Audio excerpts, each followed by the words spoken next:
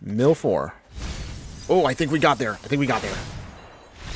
We did it, everybody. Woo! What are they planning? They got 3 cards in hand still, and only 3 lands. 3 Vampire's Vengeance. Well, the good news, though, is Silver Smoke Ghoul doesn't get affected by that.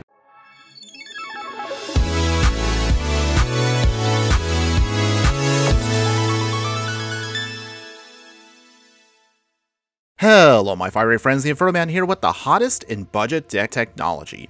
And for today's deck tech, we're going back into the historic format because we've gotten quite a few new cards added to the format, but we never took the time to look at these cards until now. These cards are newish to Arena, but are staples of today's archetype, and yet the deck is still within our budget range. So join me today as we attempt to dig value out of our graveyard and take to the skies in a deck that I am calling Dredge Air. Longtime viewers of the channel know how we rock. We have to talk about the stats of the deck before we dive right into it. So our Dredge Air deck is Dimir of blue and black. We're looking at an average mana curve of about 2.2.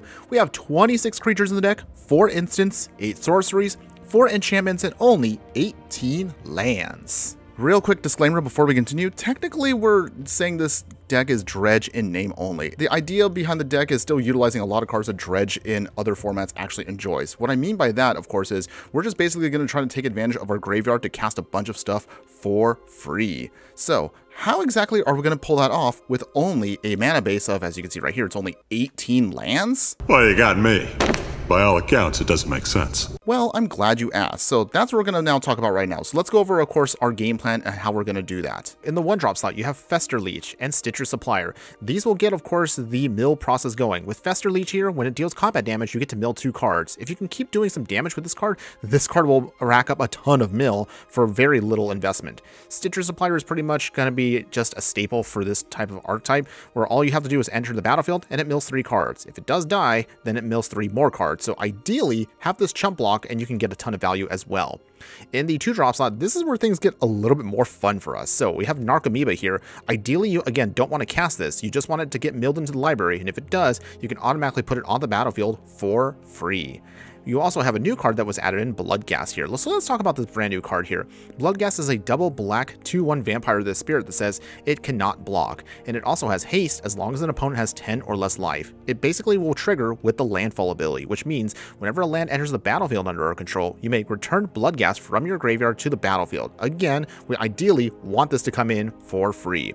In the 3-drop slot, we have 2 additional zombies that will also be able to trigger themselves from the graveyard to the battlefield tapped if certain conditions are met. For the first one, that's going to be Silver Smoke Ghoul here, who will only be able to do this if you gain 3 or more life in a turn, and the other card is going to be Prized Amalgam. It's a little wordy, so I'll kind of simplify this for you. Basically, we can utilize this card from the graveyard to the battlefield tapped if only another creature actually did the same thing prior to it.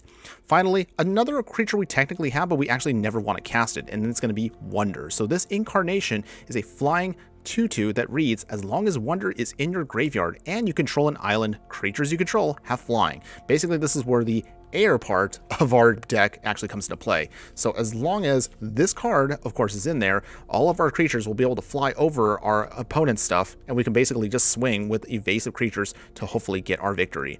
Now, as far as the rest of our deck, we're just going to try to utilize a bunch of cards that can surveil, i.e. help mill a bunch of cards into the graveyard to then trigger everything, ideally for free. Back into the 1-drop slot again, we have Otherworldly Gaze here, which also has the flashback ability, and it surveils for 3. Compelling Argument here allows us to just basically mill 5 cards, or if we actually have to, we can cycle it away. Ideally, we never want to cycle it, we just want to cast it again for its 2 mana cost. We have Founding of the Third Path here, which is going to be great for us. The enchantment here will basically allow us to utilize some of our sorceries and instants again for a couple extra turns just to get more value out of our milling plan.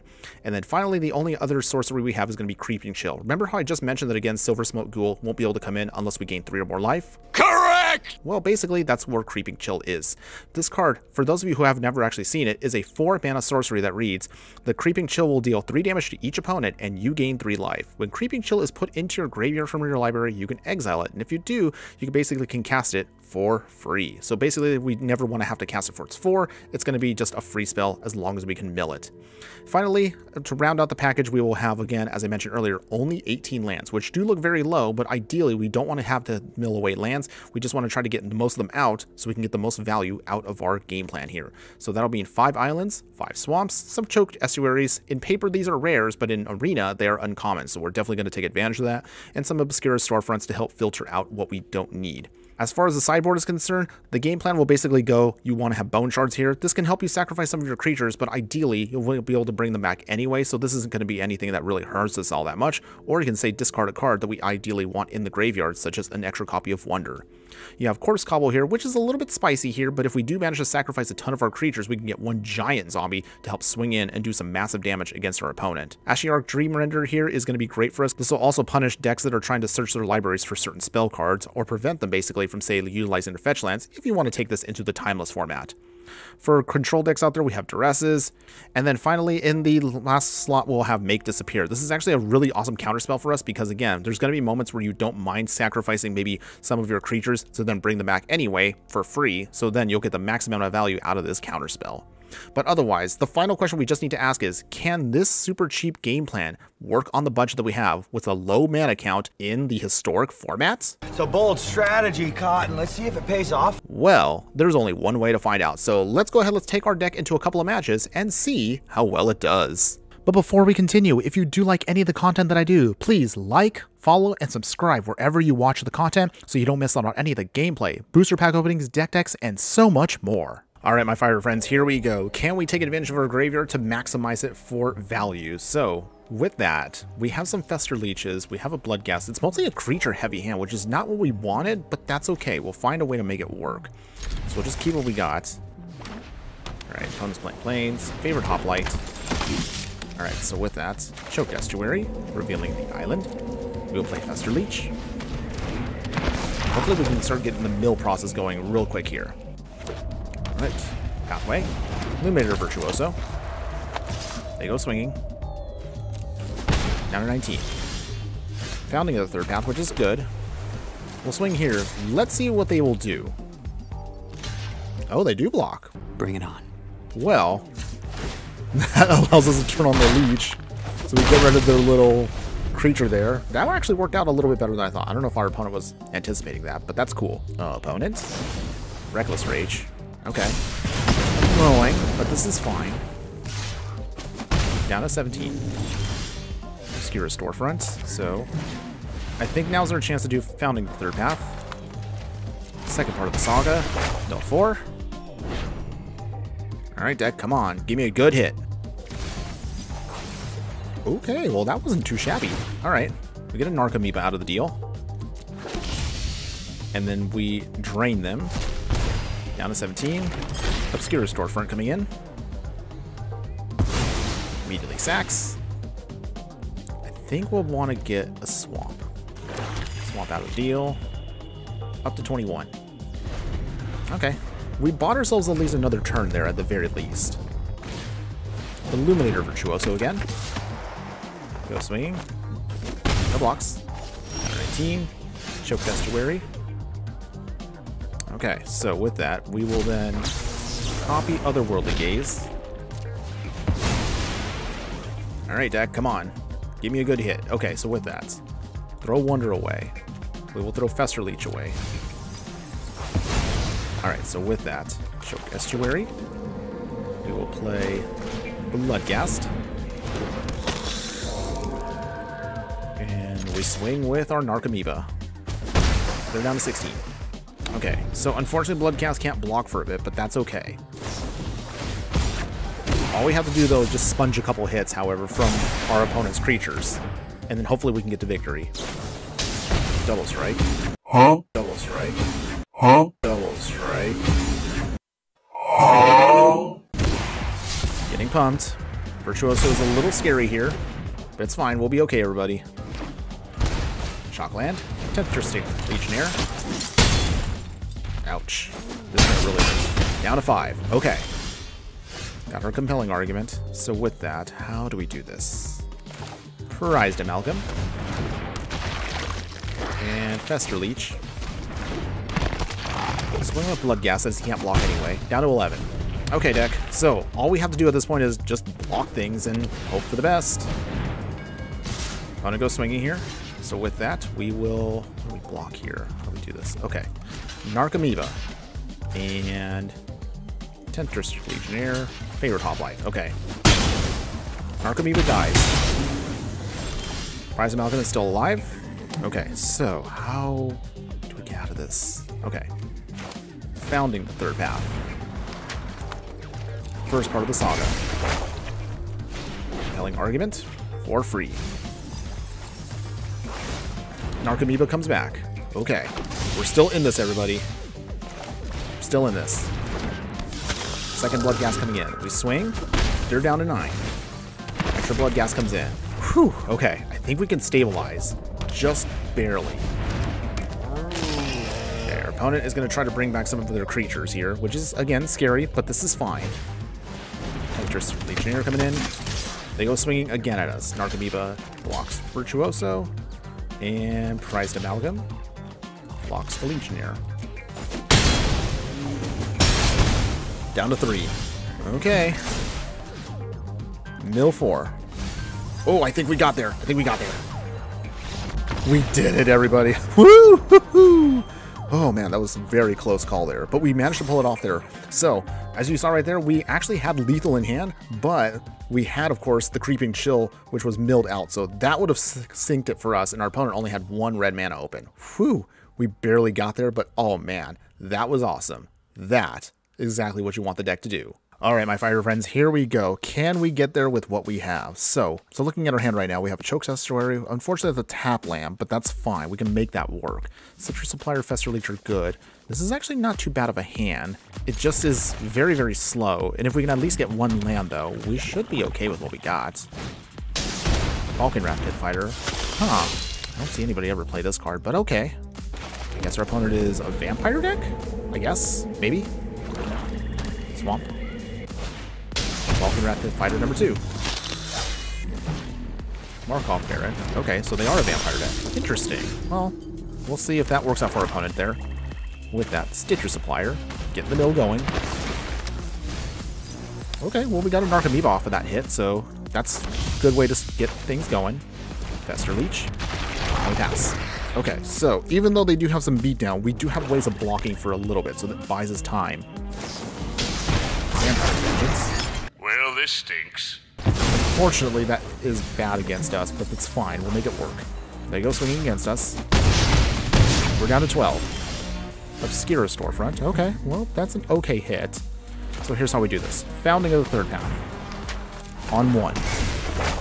We will cast Compelling Argument. Mill 5. Oh, okay. That was a pretty good hit. We exile. Go back up some life. Obscura Storefront. Brings back Bloodghast. That triggers off Prized Amalgam, and we will get out of it an island,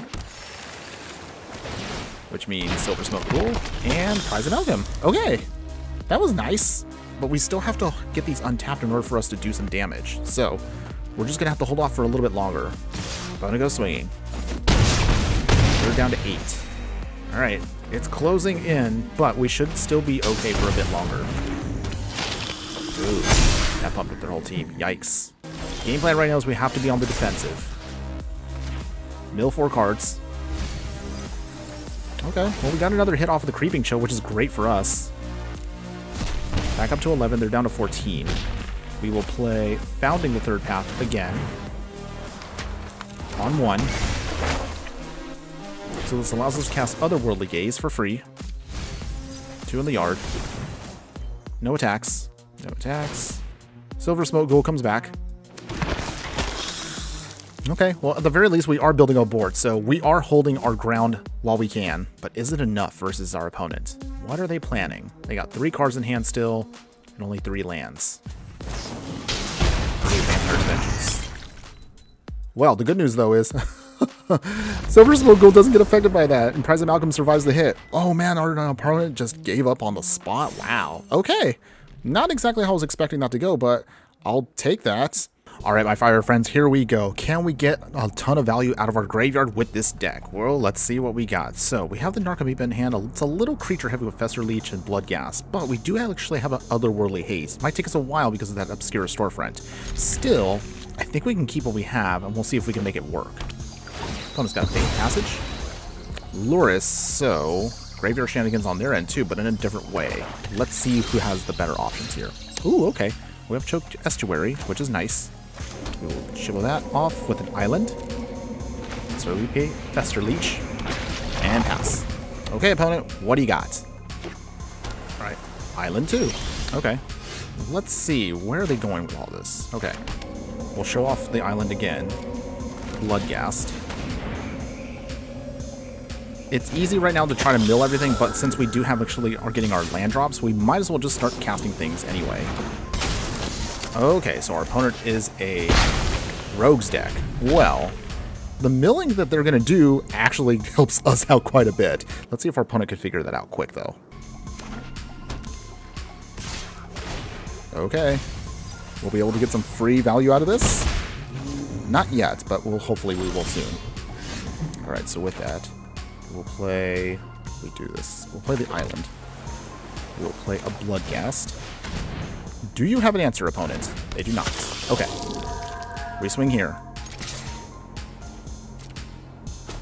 Do some damage. Down at 18. We pass. Here comes Thieves Guild Enforcer. Before we have that resolve, let's actually have Otherworldly Gaze too, because I want to see what we hit. Okay, so we'll just throw away everything here. Some more milling. Oh, there we go. That was the hit for us. Okay. So that triggers off Prized Amalgam. So that won't come back just yet, but it will be coming back very soon. Grafdigger. No, God! No, God, please, no! No! Yeah, I'm not even going to entertain this. We're not going to do this, everybody. I'm just going to say right now, I could play and could theoretically beat our opponent here, but it's not worth the effort. And there you have it, already. So that was our Dredge Air deck for you in the historic format. And you tell me in the comments below, what do you think? Would you play this deck in any way, shape, or form? Granted, we technically kind of at least got one game off, and the other ones were... Well, how do I say this? They were a little goofy. There was actually, as you saw from some of the footage, some really unexpected twists on some of the matches we had, which kind of frustrated me a little bit. But, I mean, that's just how it goes for Magic. There's going to be some times where even you can, as much as you try to predict what our opponent's going to do, they sometimes might pull out some random jank that just somehow hoses your whole game plan. But either way, I still enjoyed what the deck was trying to do. There is, of course, going to be some thought process that I might have to do when it comes to retooling a little bit of this deck to make sure it's mostly optimized in case if I was interested in maybe upgrading it for the future. But speaking of that, if you are interested, of course, in upgrading this, there's definitely some really sweet options for you. So for those of you who are still my true fiery friends, thanks again for hanging in there. You also get to see right now, since you've hung in this long, how you can upgrade this deck to make it even more awesome than it currently is. The upgrades you're going to get for this deck mostly will be dependent on which format you want to play the deck in, which can give you a couple of subtle little options here.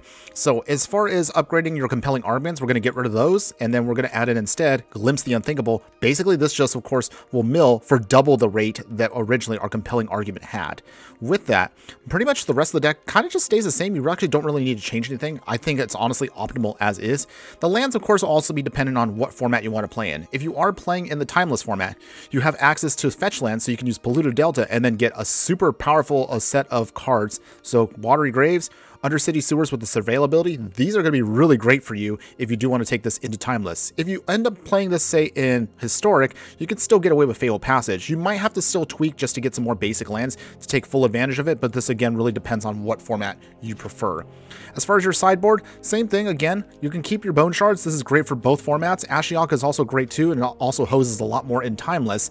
Thoughtseize also is really awesome as an upgrade as well. As far as the counter spells, if you are playing again in the Historic format, you can keep your Make Disappears. Again, that's personal preference for you.